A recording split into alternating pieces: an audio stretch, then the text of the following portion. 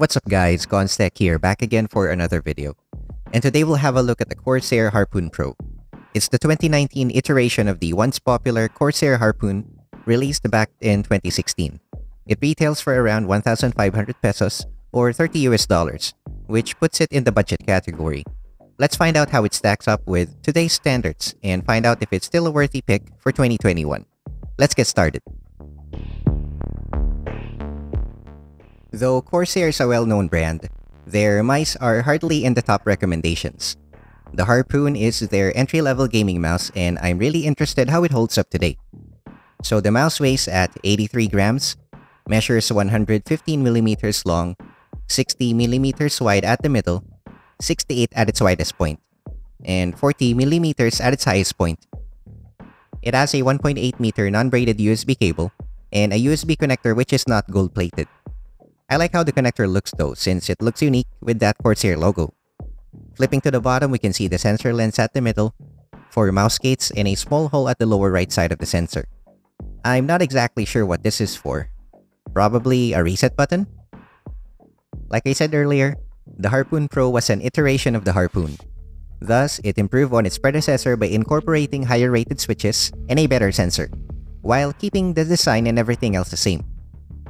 It's armed with a Pixart PMW3327 sensor, with a DPI range of 200 to 12,000, 125 to 1000 Hz polling rate, tracking speed of 220 IPS, and 30G acceleration. Liftoff distance is slightly over 2mm before the sensor completely loses track. It's a mid-range sensor, so I would expect it to perform well. And of course, for the usual tests, as you can see here, it has zero angle snapping, and I did not notice any mouse jitter over the course of my testing. It tracks pixel by pixel and has zero acceleration issues. It also has no issues tracking very fast movements. No spinouts, no complaints here. The Harpoon Pro is a small right-handed mouse. Most people call them ergo mouse.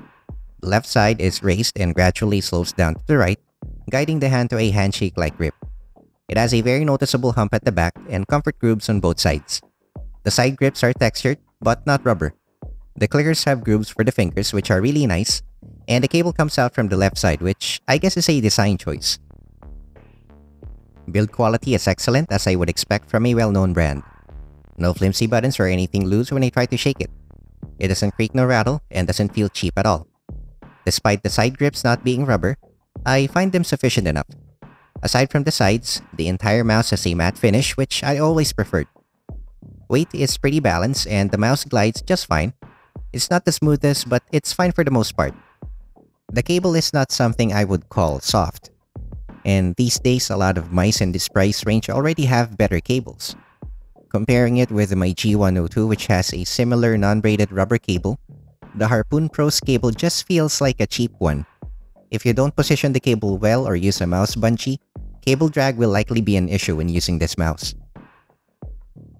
Now moving on to the buttons. The main buttons use Omron switches rated at 20 million clicks.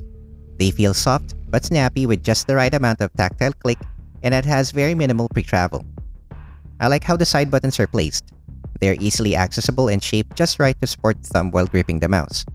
They're pretty light to actuate and feel crisp. The DPI button's probably the largest I've seen in a mouse so far, but it's fairly okay, at least for me. However, if you grip the mouse like this, you'll be expecting some accidental presses if you're not too careful. The scroll wheel feels cheap, but does the job. It has this annoying sound and feel when scrolling.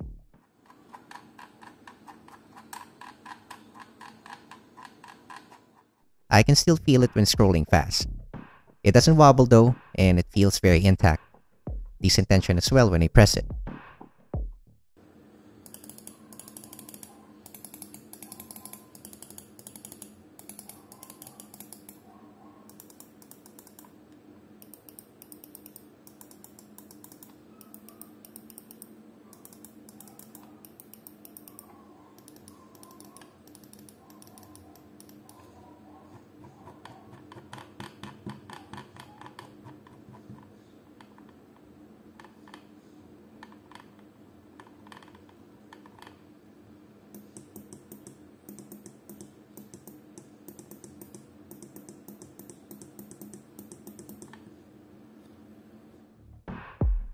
Now let's talk about the shape.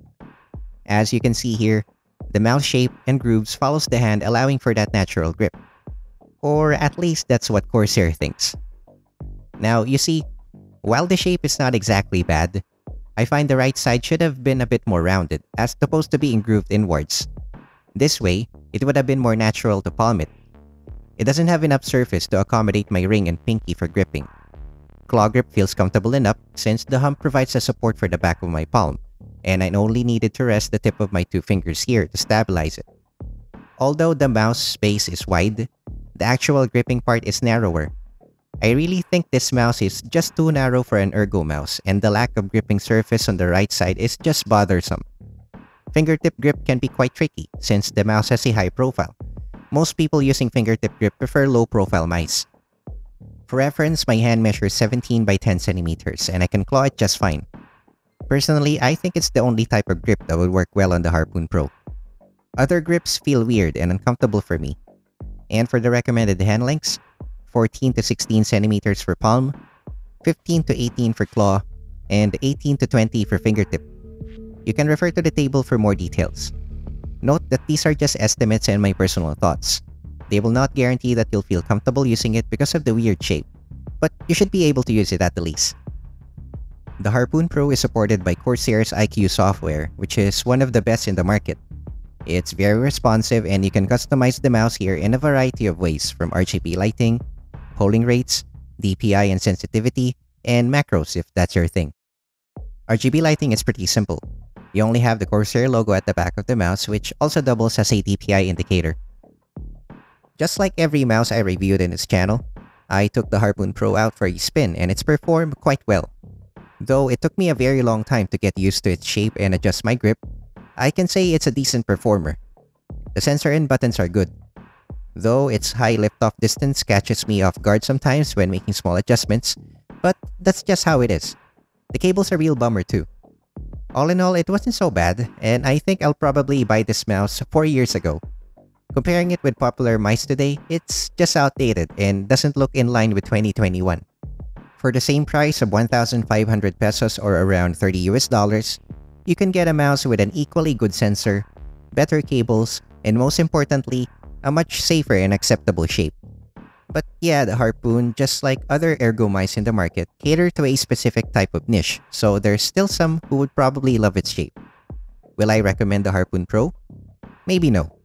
Like I said, it's way behind other mice in its league and you're really not missing out on its shape since it's a hit or miss that you like it. Well, that's gonna be it for this video. Give it a like if you enjoyed it, dislike if you have to. Consider subscribing so you don't miss out on my next uploads, and as always, thanks for watching and see you guys soon.